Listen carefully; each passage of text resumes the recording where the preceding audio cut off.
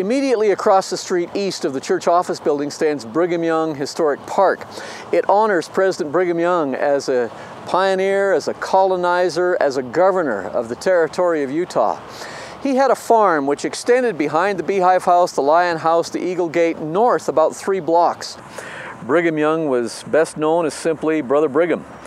A beloved leader and wise counselor, he served as president of the Church of Jesus Christ of Latter-day Saints from 1847 to 1877.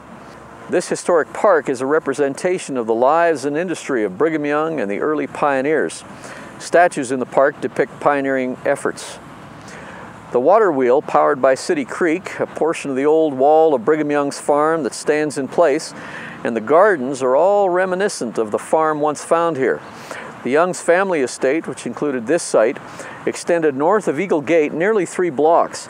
It included the eastern half of the block where the Lion and Beehive houses are located, and continued east up the hill for approximately 2 blocks.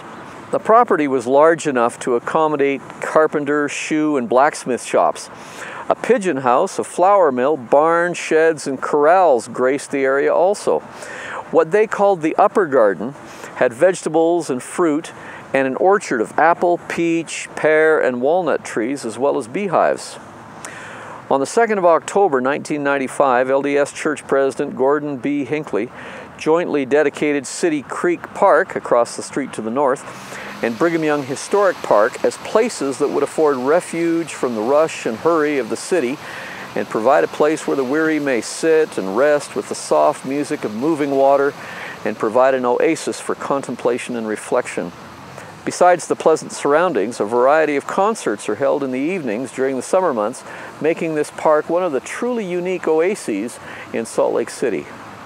The water wheel here in Brigham Young Historic Park reminds us of the lifeblood nature of City Creek for gardens and farms here in the Salt Lake area.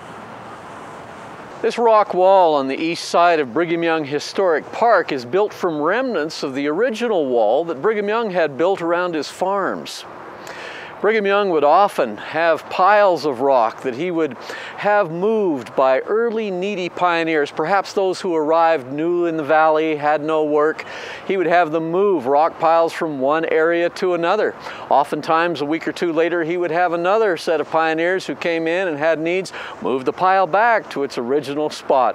The ingenuity of Brigham Young, of course, was in paying them not enough to keep them working for him, but enough to have them motivated to work for others.